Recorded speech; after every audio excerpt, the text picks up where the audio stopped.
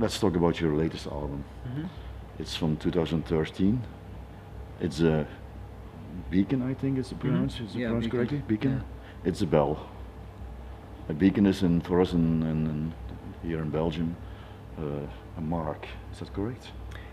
Something you put in the sea to guide people? Yes, so like a lighthouse or a... Is that what is behind the title, or what is the title for you? Why did you choose that title?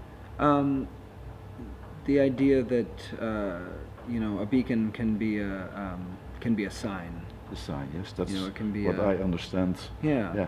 And it can be symbolic of many things, and so a beacon and a bell is also, a bell can be a warning, and a bell can be you know, a signal and a sign as well. So the songs are signals. Yeah. Bells for the people to. Yeah, and because you want to say something. Yeah, I think I was going through a time in my life where I felt like I was getting a lot of beacons, a lot of, you know, you get signs. Also, not this side, but from two sides. Yeah. You give this and you receive the beacons. Oh. Yeah. That's good. Normally you play, like you said, a lot of instruments on the CD. Yeah. On the new album, only the guitar and the voice. Yeah. And for me also an instrument. Yeah.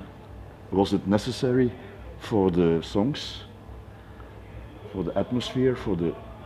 I think it kind of was. It was a combination of a batch of songs that I thought would work well presented that way, and it was also it was a type of album that I wanted to make, and I had never made a record very simply like that, and it changes the way that you prepare for the record, because when you have other musicians coming in to play things and do things, you can your preparation is very focused on you know, okay, right now I have to get the guitar part right, and right now I have to get the trumpet part right.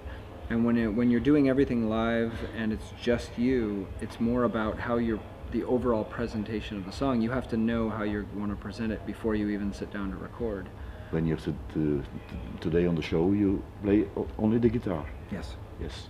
Yeah, a little bit of ukulele. Yeah. Also. Okay, promotion for your CD. Yeah. Or you play also the old songs, but with the guitar. Yeah, and I have a friend of mine from Denmark who's singing backup vocals with me also.